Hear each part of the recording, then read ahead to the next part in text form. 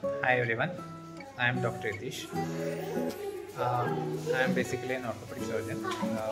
During my free time, recently I got an opportunity to know about this hydroponic system of farming by one of my colleagues.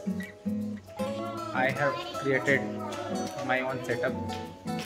So let us see how this system can be built in home using the materials available locally. So this is the setup. So you can see I have used these kind of PVC pipes. With the help of this T junction and elbow junction, we can create a basic framework. So this is the basic framework. You need not apply any glue to stick in. Just place this inside these junctions and just tap it from the other end with the help of some wooden block, and it will get seated. Okay. So once you created this basic framework, you can see I have created in 3 stages. This is the uppermost stage, and this is the middle stage, and that is the lower stage. So the video is blinking because the lights are on. So you can see that is the lower one, this is the middle, and the upper stage. So now, as you can see, these are the pipes. You can say these are the PVC pipe which act as a stand. So now you have to place the bigger pipes. So this is 4-inch diameter pipes are used here. So these pipes are sitting on the on these stages we have made. So I have created 3 rows here, 1, 2, 3. And on top of the these bigger pipes, you have to make holes like this. To make hole, you can use drill which is available. You should make sure you are not hurting your fingers, and you can use the hole saw which can be connected to the drill to make the hole. Here I have used the blade to cut it like a chamfer, and to make a hole like that. And so this is the pot which has a net. So that's why it is called as net pot. So this pot should be seated in the inside this hole. And inside the this tube there is a water which is flowing. You can see the water which is flowing here. Okay, so these pots are dipped in the water. Now basically from where the water is coming, so we have a reservoir on the downstairs. So that is the reservoir. You can see this is the tank which is can be used of various capacity. So this tank has a hydroponic solution. So this is basically water with the added minerals which required for the plants. And also we are aerating the water in the reservoir to supply oxygen to the plants, as plants also needs oxygen. Now this water is pumped up using a pump which is available locally. These pumps you can use a pump which can elevate water up to 2 meters.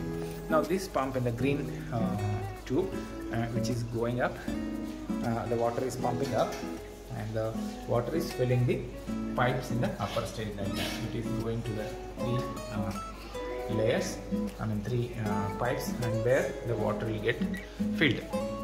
Now you can see the arrangement. Once the water is filled here, you can see I have placed the tubes of the inlet. It is slightly above the level of midline. This is the midline. Suppose this is the midline. I have kept this above so that the water will get collected up to here. Now once the water is filled in the up to 3/4 of the diameter, up to this level, now the water will outflow. This is again the same structure.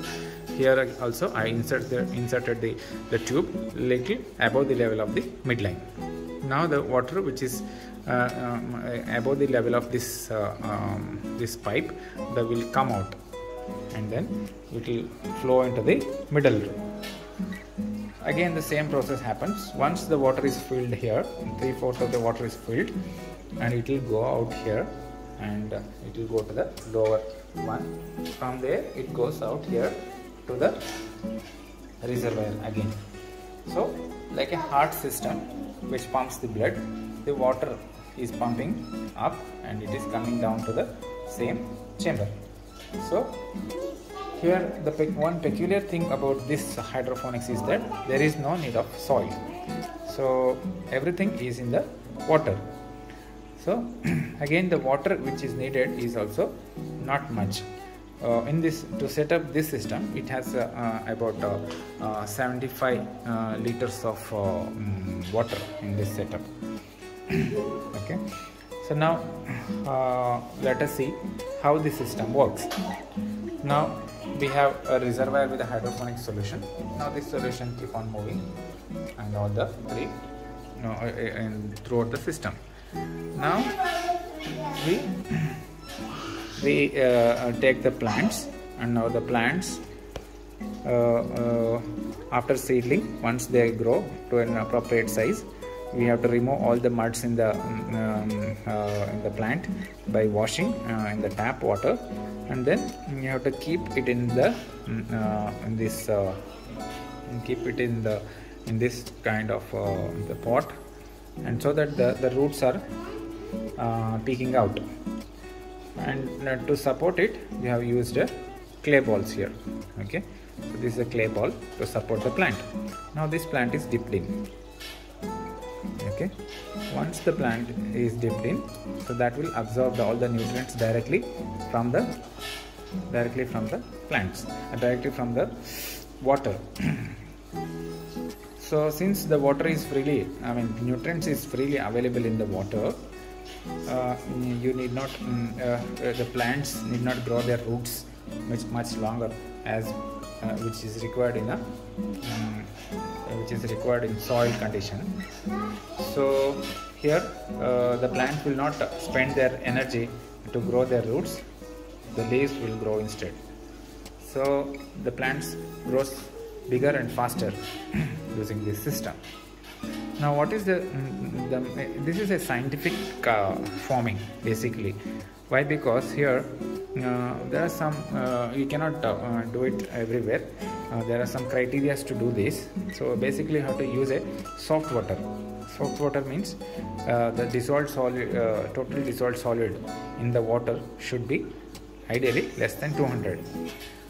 So that is also called as salt water. When the dissolved solid level more than 800 or 900, it is called as hard water.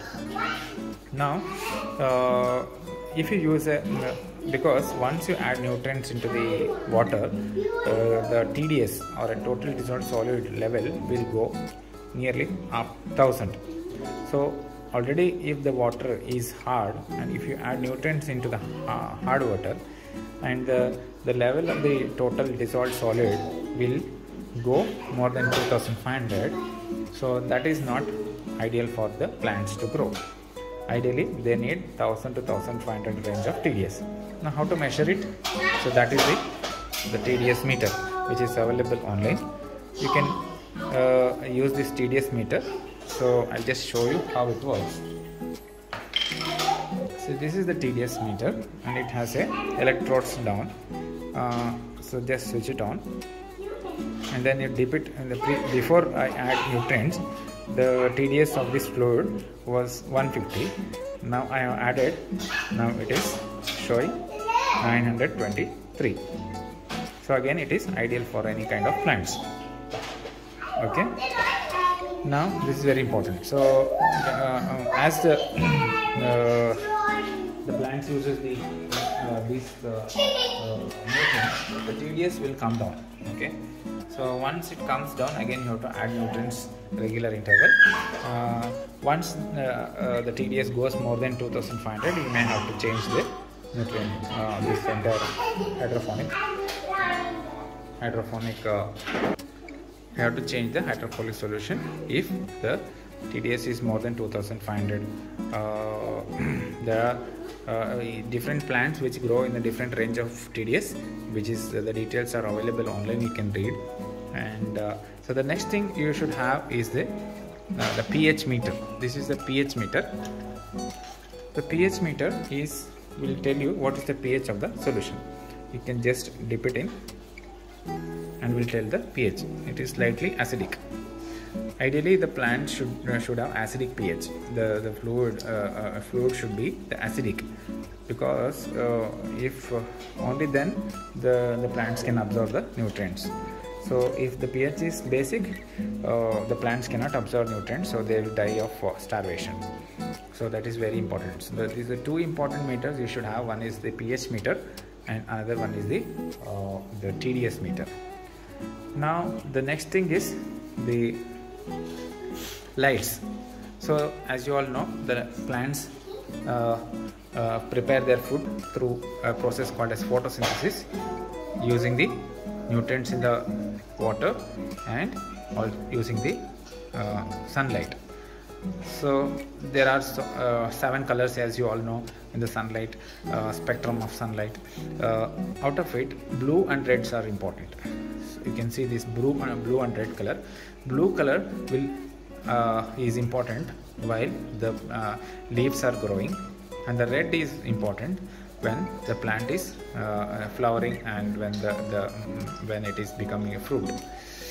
So the red and blue lights are important. So these are the special lights which I used here. These are also called as a grow lights. These lights, as the typical spectrum of emission of light, these lights are emitting blue and red radiations, lights, so which are helping for the plant photosynthesis. So the advantage of that is that even during the night the photosynthesis is happening, so again the plants grow faster.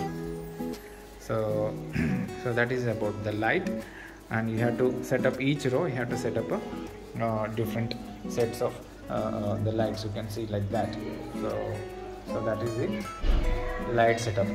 And for aeration, you have to use an aeration pump, which again I have set up there. And so that is the aeration pump, and which is sending the air to the reservoir fluid and where it is getting aerated. I hope this video is useful, and if you want any further information about how how frequently this nutrient fluid should be added, and how frequently this should be changed, and how to maintain this, I will make a separate video. Please write on the comment box. Thank you.